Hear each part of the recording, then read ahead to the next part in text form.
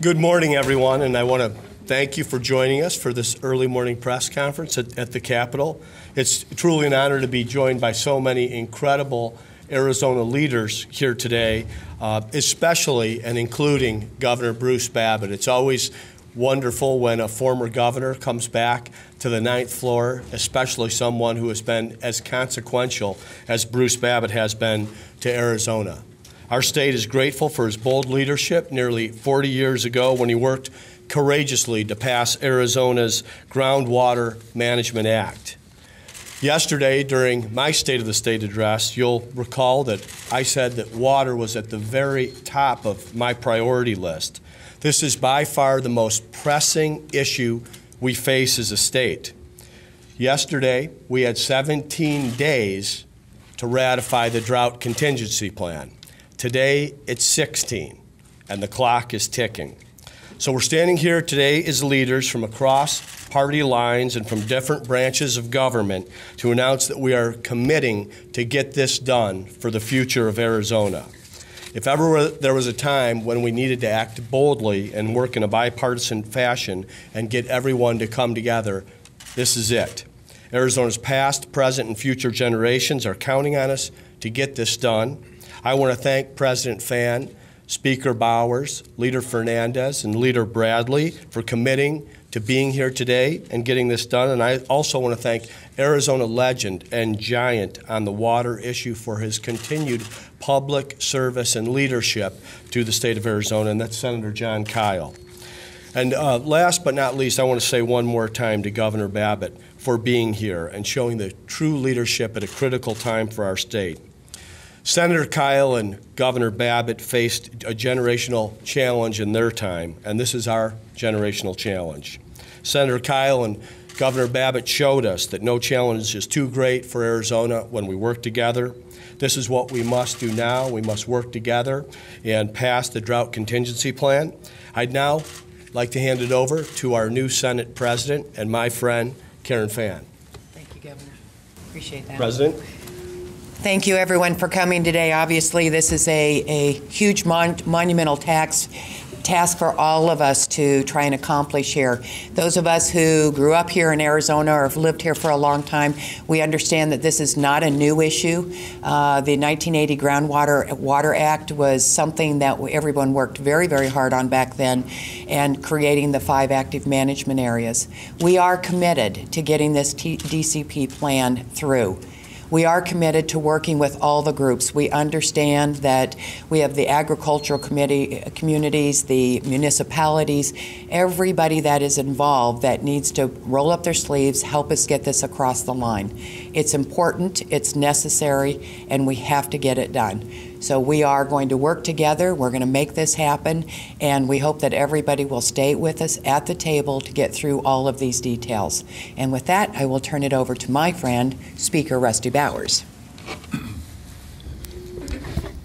Thank you, Governor, for letting the House be here, representing a large constituency with the Senate President.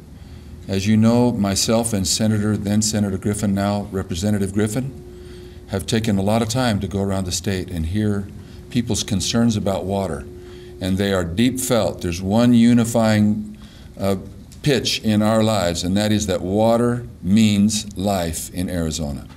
That's why this plan is so important. And there's nothing that we're holding back. We're trying to get all the folks together and have been encouraging all of them to come up with solutions. There's lots of facets on this issue. But there's a commitment on our part of leadership in the House, and you'll hear later from the minority leader and others there to make this work.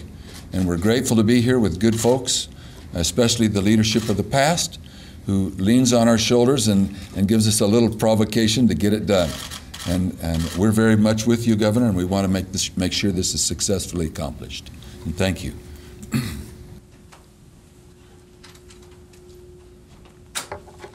Thank you, Mr. Bowers. Thank you, Governor, for allowing us to be here today. And thank you to all the stakeholders and legislators who have been working so hard as part of the Drought Contingency Plan Steering Committee to get us to this point. It hasn't been easy, but we are getting closer. And your work has been of tremendous value to our state. Thank you, Governor. Representative Rosanna Gabaldon and Representative Kirsten Engel from our House caucus want to thank you especially for your work. So thank you again. As the old saying goes, you don't miss your water until your well runs dry. We are here today standing side by side in spite of any differences we might have, because we know we can't let that happen here. We have a deadline and we can't fail. I can tell you that my caucus understands climate change and the severity of this drought, and we strongly support authorizing the broad interstate agreement to use less Colorado River water going forward. And we can accept the basic framework of the intrastate implementation plan, which is still being worked out. But I will also say that we are anxious to see a draft of the legislative language and the full details. We would very much like to help write that language. We know that everyone will have to sacrifice, everyone. It's important that we work together on a responsible plan that treats water users fairly and does not lead to overpumping of groundwater that could result in fissures and sinkholes. I represent a farm community, Yuma. One thing I know is our farmers are second to none. I'm confident that we can figure this out. And I'm confident that as a state, we can embrace and seek out the most modern and innovative conservation methods, and that this legislature will be remembered for setting aside differences and coming together as one of the most vital issues in our lifetime. Thank you so much, and with that, I'd like to introduce Senator Bradley, Democratic leader in the Senate. Thank you, Governor.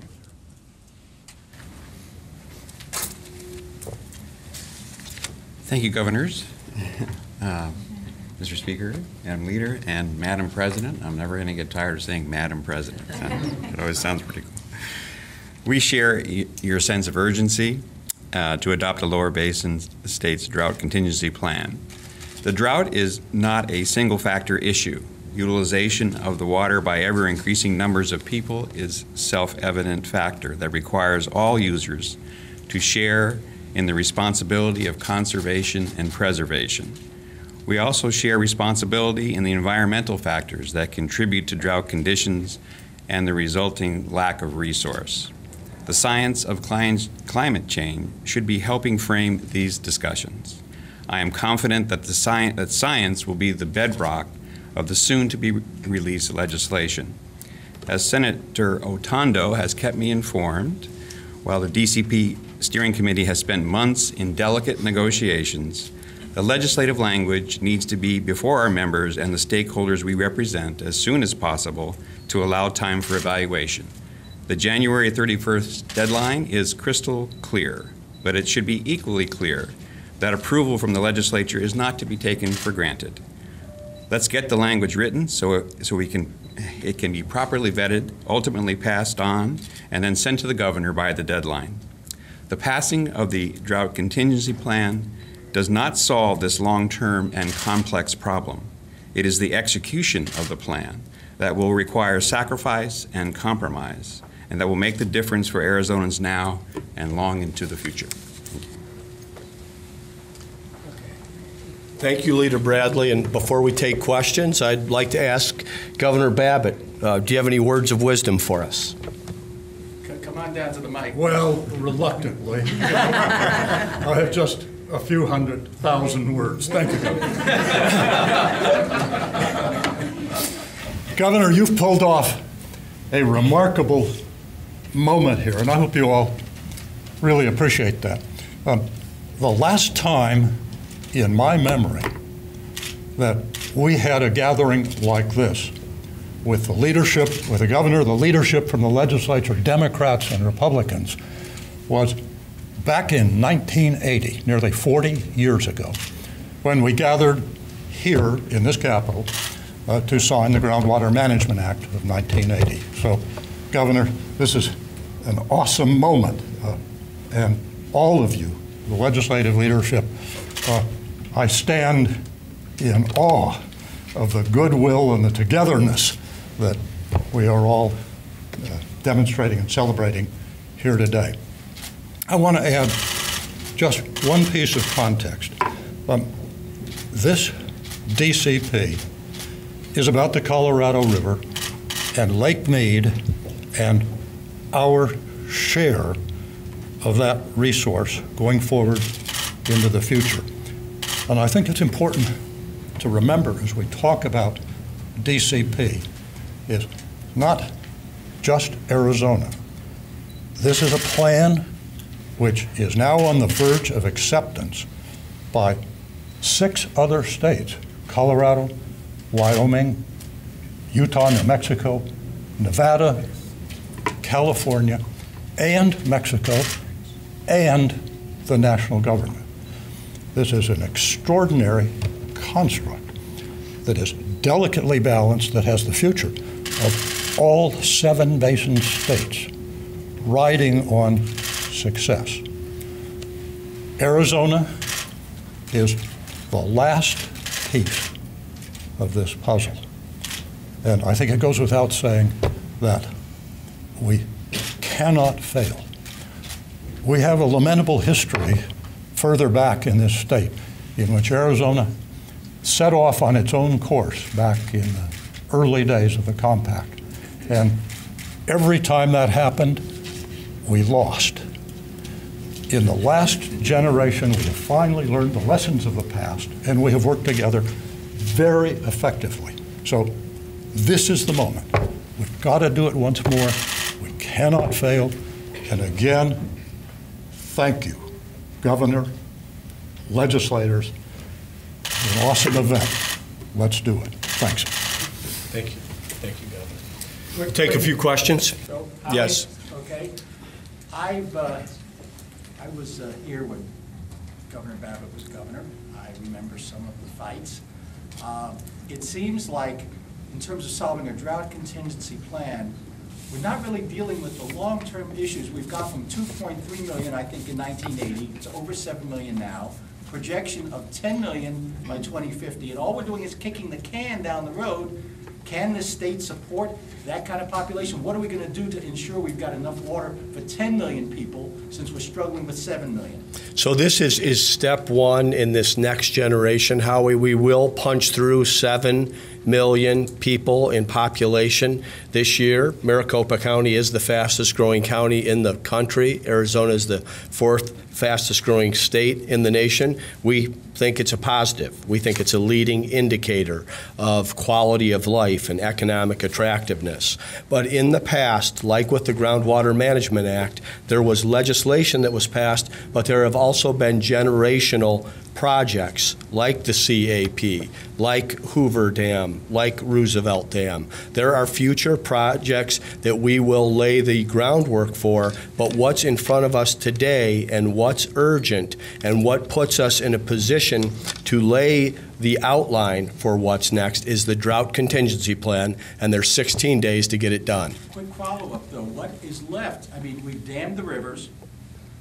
We're sucking out groundwater. In fact, we're going to put Pinal County farmers back on groundwater, which was almost contrary. There are other technologies and innovations that we can bring to solve our water issue. The focus today is the Drought Contingency Plan. Any other questions? Yes. Yes. Let's go to Bram first, please. A question for Governor Babbitt. 2 questions, if I can. All across Arizona this morning, people are taking their showers and flushing their toilets. They don't understand why we're here talking about this and how this affects them. How plainly can you present the issue and the challenge to them this morning? Well, it's never easy when we all have tended throughout, I think, the history of this state to take water for granted. The tap is always there, the water always comes. But this issue, DCP, not exactly a brilliant, charismatic title for this process. Once again, I would say, is about our future, and what makes it so important and so complicated and difficult is there are 8 other parties that are looking at this resource ready to go to war and to fight it out over their respective shares. And we've got this moment. 7 states, Mexico, the national government.